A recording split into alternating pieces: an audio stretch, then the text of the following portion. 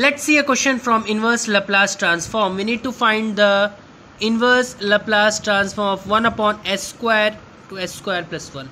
So we know the basic idea of convolution theorem, which states that if we know the Laplace inverse of f bar s is capital F of t and Laplace inverse of g bar s is capital G of t, then if we want to find the Laplace inverse of f bar s g bar s, that is simply integral from 0 to t. In first, replace this t by u. In second, replace this t by t minus u. Integrate with respect to u. Okay. So will you do the same here? Laplace inverse of 1 upon s square we all know is t. Why t? Because Laplace inverse of 1 upon s power n plus 1 is t power n divided by n factorial.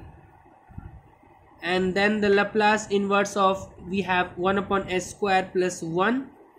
So this will be sine t, because Laplace inverse of 1 upon s square plus a square is sine at divided by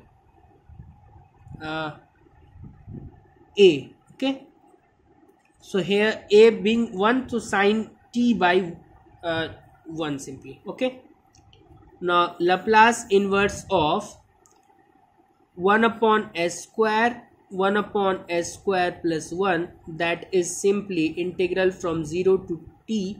First replace this t by u, then this t by t minus u du. Now be careful while integrating. So 0 to t, now I am integrating, so this will be my first and this will be my second function. First function as it is, integration of sine is minus of cos t minus u. Then I will go inside, integral of minus u is simply minus 1, so this will make this plus, minus integral of derivative u with respect to u is 1. Then we have the integral of sine, again that will give me minus of cos t minus u divided by this derivative of minus u, which is minus 1, which will make this plus du. So you will get 0 to t u cos t minus u, and integration of cos is simply sine, but you will divide this by minus 1, so you will get minus sine t minus u and minus plus sine t minus u. Now you will go from 0 to t, so if I put t, I will get t cos 0 plus sine 0. This is my upper limit. If I go for lower limit, this will become 0, and here I will get sine t simply. Okay, now you will get t minus sine t as your final answer. So I can finally conclude that Laplace inverse of 1 upon s square, and then we had s square plus 1, this will give me t minus sine t.